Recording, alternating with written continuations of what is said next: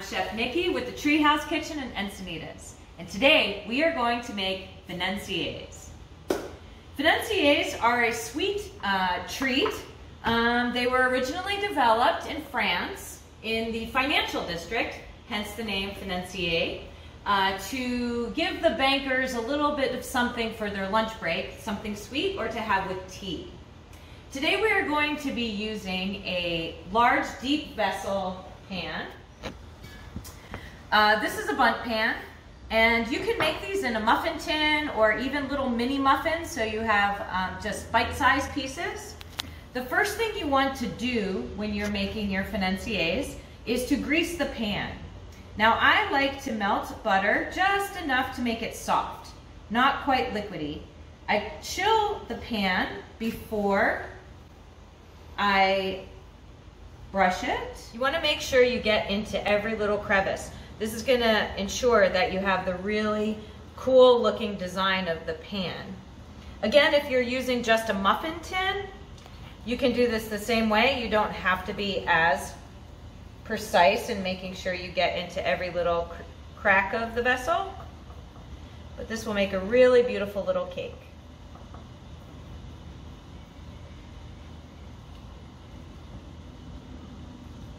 Ensuring that your pan is cold before you put the butter in will make sure that the butter doesn't just drip down the sides. It's immediately firming up against the edges of the pan.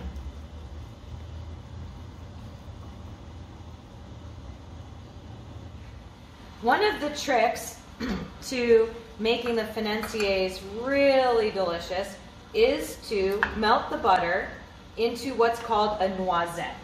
Noisette is when your butter turns brown and it starts to smell like nuts. The word noisette is actually French for hazelnut. So we're going to put the butter into the pan and we're going to melt it down.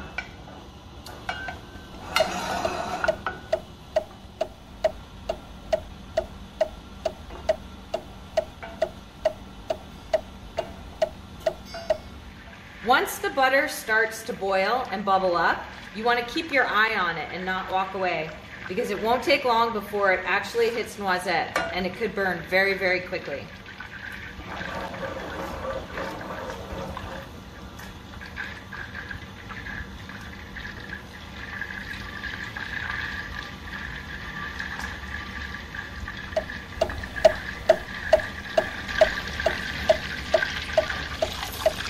You can see the sides of the pan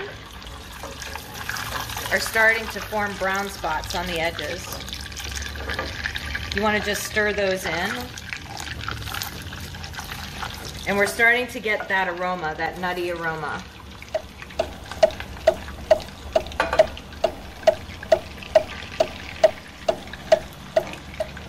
Yeah, that's beautiful. I'm going to turn the heat off to check it, because you can see much better once those bubbles calm down, the little brown bits.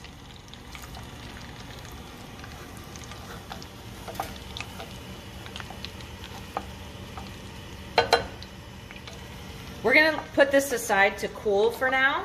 You don't want to add this hot mix to the batter. You want to wait for it to cool down to a room temperature. But if you can see that we have this nice browning right there. Smells delicious. Okay, so now we're going to prepare the rest of the ingredients for our financiers.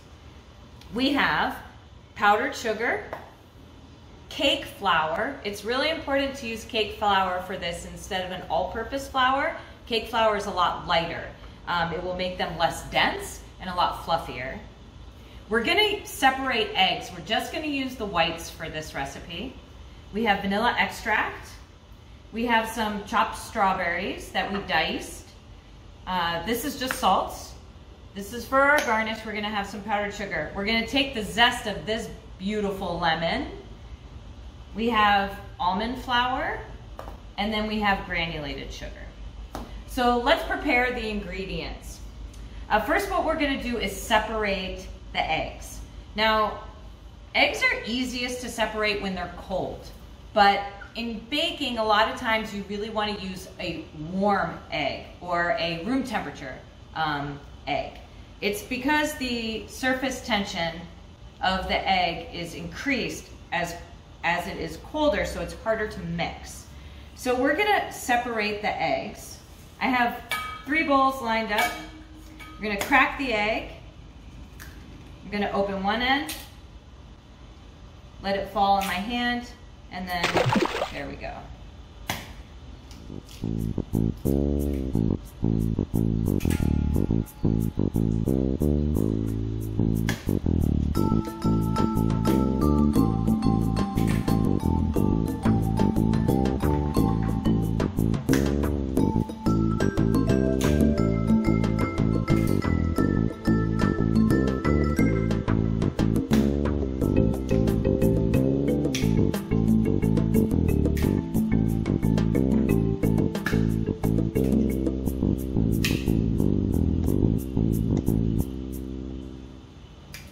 Next, we're gonna zest the lemon. Now, when you're zesting a lemon, a microplane is a great tool to use. You can also use a vegetable peeler, but then you'll have to chop it up very fine. So this does it all in one shot. So when you're zesting, you wanna hold your citrus still and pull the zester towards you. You don't want to go over this white part. That's pith and it's very bitter. What we're looking for is just the oils from the zest. So we're just gonna keep turning it.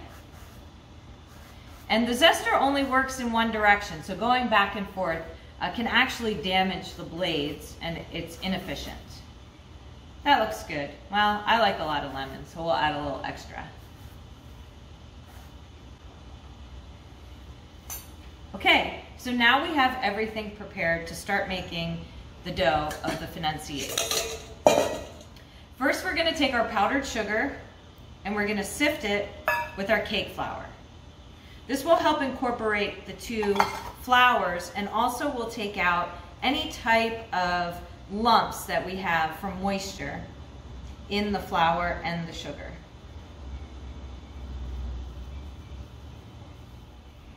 Next, we're gonna add our almond flour, our granulated sugar,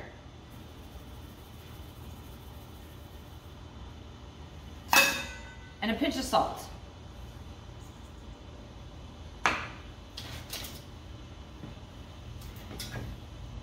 We're going to whisk this all together.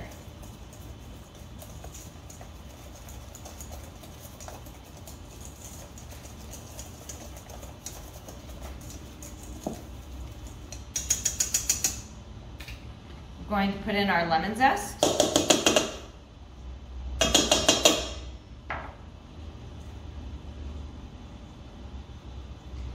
Our egg whites.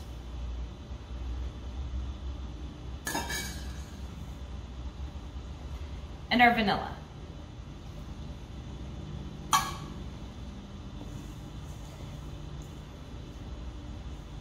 We're going to mix it all up. We're going to get it all mixed up so it's nice homogeneous batter. And you really want to mix it until you can't see the egg whites anymore. Till it looks like one solid mix. Making sure you scrape down from the bottom up so you get all of the dry ingredients incorporated. Last, what we're going to do is fold in our strawberries. Now you can use any kind of fruit for this. I like berries. You can use blueberries, raspberries. If you're going to use a fruit that needs to be cut, you want to make sure that you dice it fairly small so that you can get a bite of the berry in every bite that you take of the cake.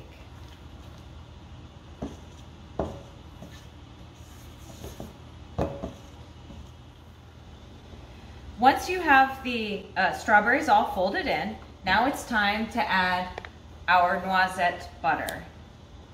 See how nice and brown those milk solids have gotten?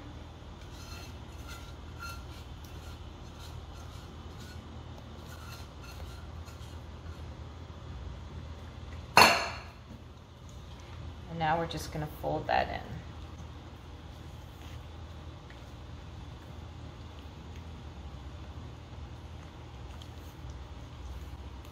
You really want to keep mixing this until you do not see any more of the butter and it just looks like one nice homogeneous mix.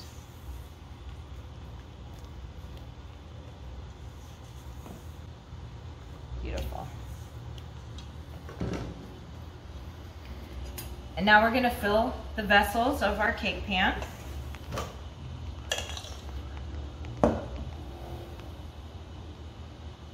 We're going to go about 3/4 of the way up the vessel. We want to allow some room for them to grow, to rise a little bit. With the steam from the egg whites, it will cause them to puff up just a little bit.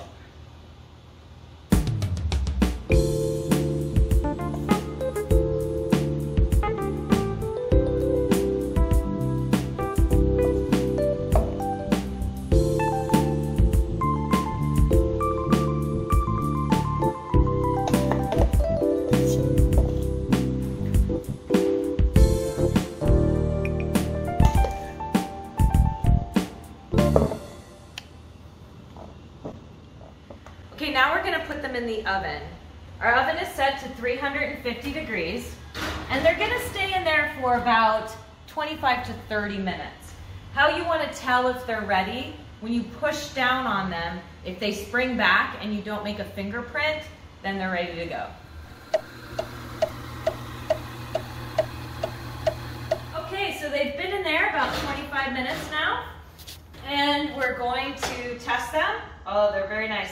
When you push down and it springs back and doesn't leave an imprint, then they're ready to go. We'll let them cool for about 3 to 5 minutes, and then we'll take them out of the pan. So they're still warm. They're going to be easiest to get out of the pan while they're a little warm. Plus, if you let them cool too long in the pan, you could dry them out a little bit. So I'm just going to give them a little, just a little loosening with a small palette knife.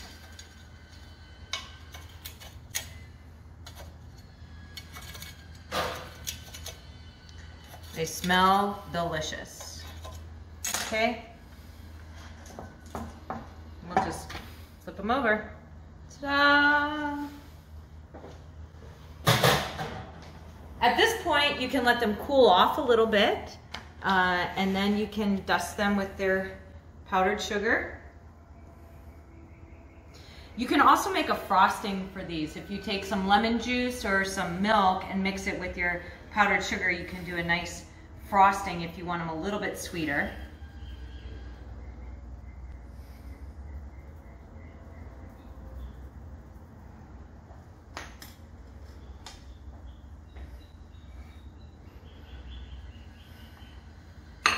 There you go.